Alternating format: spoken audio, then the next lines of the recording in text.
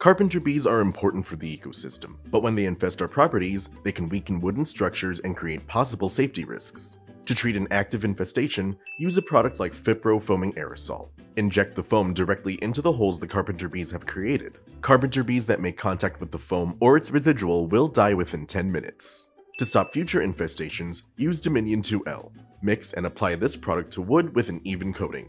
This product will prevent infestation of treated areas for up to 3 months.